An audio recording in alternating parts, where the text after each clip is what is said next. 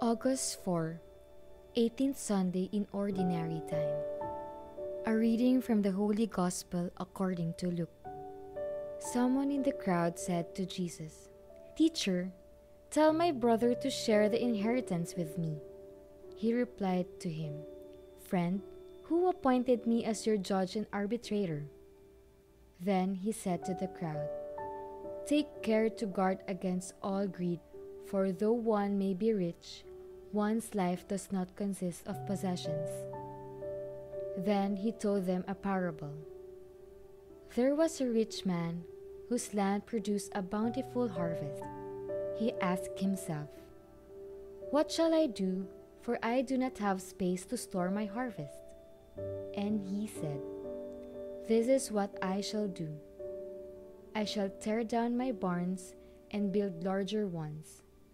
There I shall store all my grain and other goods, and I shall say to myself, 'Now, as for you, you have a many good things stored up for many years. Rest, eat, drink, be merry.' But God said to him, 'You fool, this night your life will be demanded of you, and the things you have prepared, to whom will they belong?'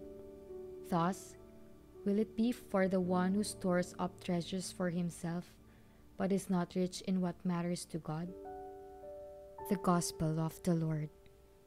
You fool!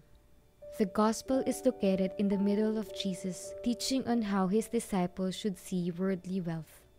When someone asks him to arbitrate in an inheritance case, Jesus warns, "Take care to guard against all greed, for though one may be rich, one's life does not consist of possessions." After telling the parable of the rich fool, Jesus will invite the crowd to trust God, who provides for all his creatures. In the eyes of the world, the rich man in the parable is competent and wise. He has succeeded in accumulating riches for himself.